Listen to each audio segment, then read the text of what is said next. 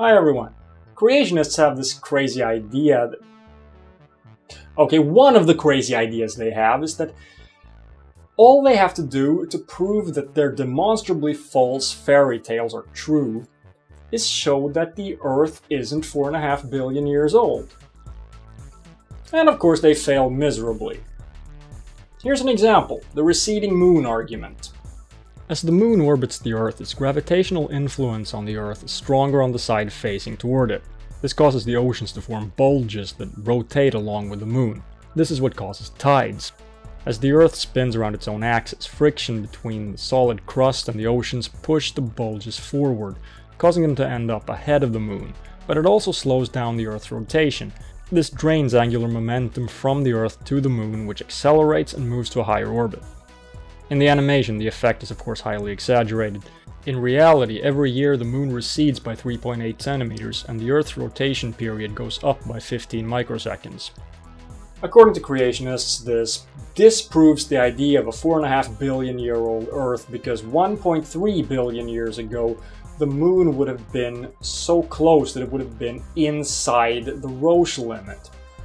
That means the tidal forces caused by the Earth's gravitational pull would have ripped it apart. It could never have formed closer to the Earth than the Roche limit, which is 18,000 kilometers, give or take. Now, radiometric dating tells us that both the Earth and the Moon are about 4.5 billion years old, so clearly we have a problem here. Is the evolutionist model internally inconsistent? Well, let's start by checking the math. The Moon is 384,000 kilometers away.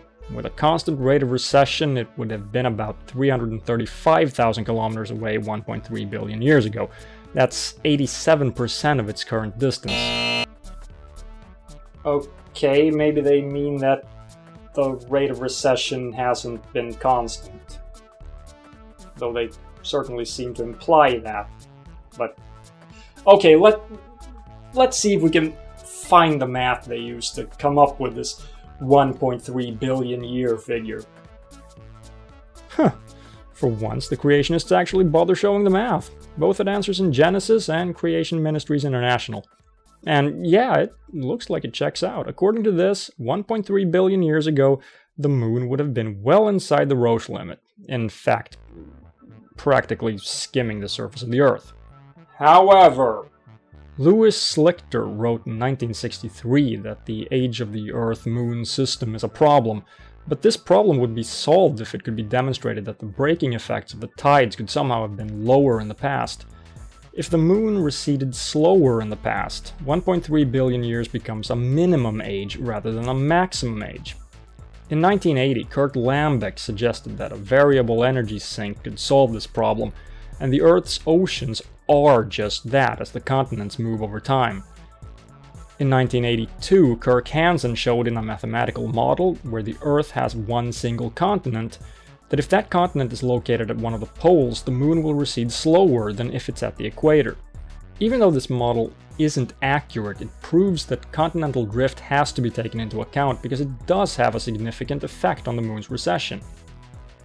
The equation the creationists use, which doesn't take this into account, was presented by creationist physicist Don DeYoung in 1990, 8 years after Hansen showed that it would have to.